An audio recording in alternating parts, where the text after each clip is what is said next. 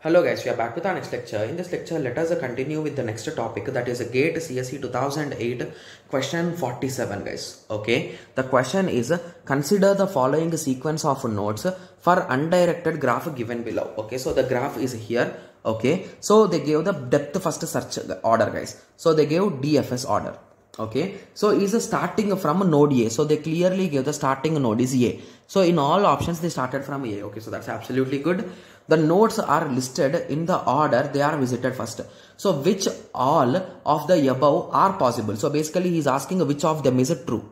Okay, yes. So let us start. So first you visited A, after that you visited B, after that you visited E, after that you visited F, after that you visited D. So how come you came from F to D guys? You are having already two options, right? So you can go to C or E. But how come did you come to F directly? So from F to D, that is not possible. So hence this option is wrong. Okay. Similarly, moving on to next option. From A you went to B. From B you went to E. From E you went to F. From F you went to C. Okay. So from C everyone is visited, right? So C's neighbors B, E and F are visited. So you will track back to F. So from F you can go to G. Yes. From G you can go to D. Hence this order looks really good for me. So it worked in this way guys. So I can just draw you the flow also. So from A I went to B. From B I went to E. From E I went to F. From F I went to C. I am stuck here. So from C there is no other path. So I tracked back. So I tracked back to F.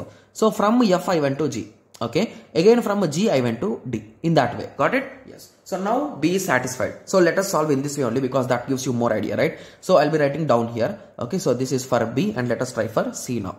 Okay. Yes. So from A I went to D. So is there a path? Yes. From D I went to G. Is there a path? Yes. From G I went to E. So is there a path? Yes. From E I went to B. Okay. Yes. There is a path. From B I went to C. Okay. So there is a path. From C I went to F. So there is a path. So basically C is also correct, right? Yes. So now let us take the last option 4. Okay, or D you can say. Okay, yes. So from A you went to B. Sorry, D. From D you came to B. Okay. From B you went to C. Okay. So from C you went to G. Okay. So from C how you can go to G guys? Are you doing long jumps? It's not correct, right? So this is also wrong. So the correct answers are 2 and 3. So where 2 and 3 is there? B is the correct answer.